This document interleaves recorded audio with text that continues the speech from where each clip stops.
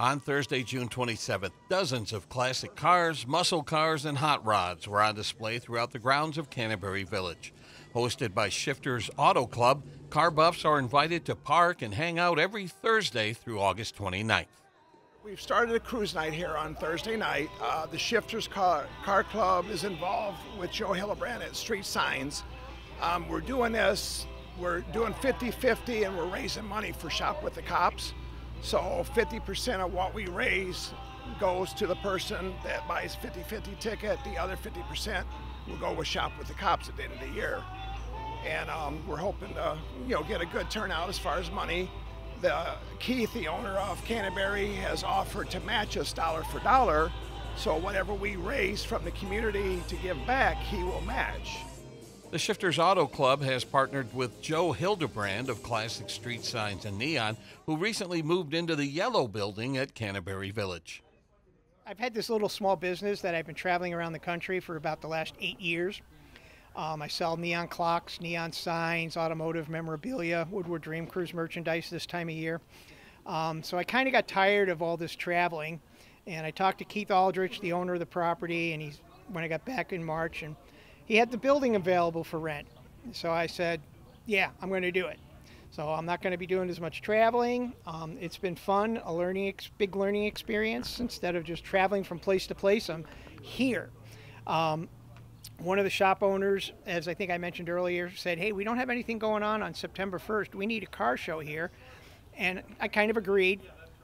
I've been to many car shows here over the Labor Day weekend in the past to sell my merchandise.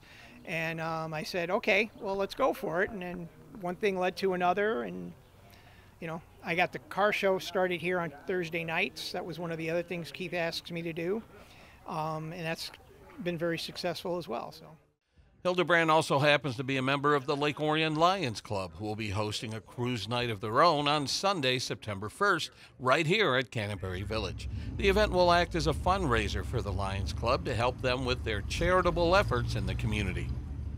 Hoping to fill the park here with cars. We'll have our Lions Club out helping with different things. We're going to bring out some of our charities. We're hoping to get Leader Dog, maybe do our Kids Site program to check the eyesight on the kids. Just have a fun day with the shops open for the the women to come. There's something to do for everybody. They'll probably have the bounce houses out for the kids, and then we've got the car show for the guys. It goes to fund a lot of our charitable events. We've got Leader Dog for the blind. I'm going to let Jim here talk about one of our biggest charities that we founded. He's got the shirt on. We got to let him talk. It's our Lions Bear Lake Camp. And Jim, you can talk about that, I think. Visually impaired youth shoot archery, paddle boats, swim. They do cannonballs into the lake. They do everything that you and I did.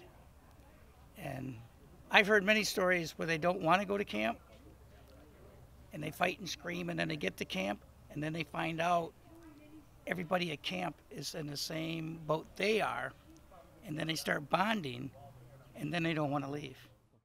Lions Club member Mike Pikellis brought his '29 Ford Model A Roadster to the show. The hot rod appears on promotional flyers for the upcoming car cruise.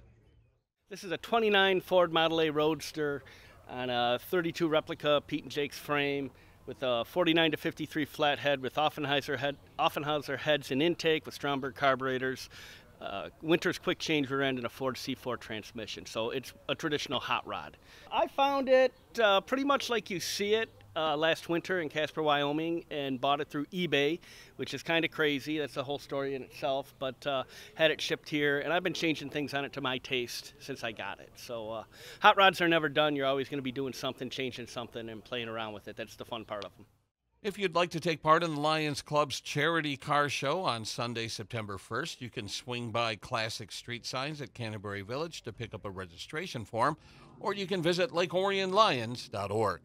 From Canterbury Village, this is Joe Johnson reporting for ONTV News.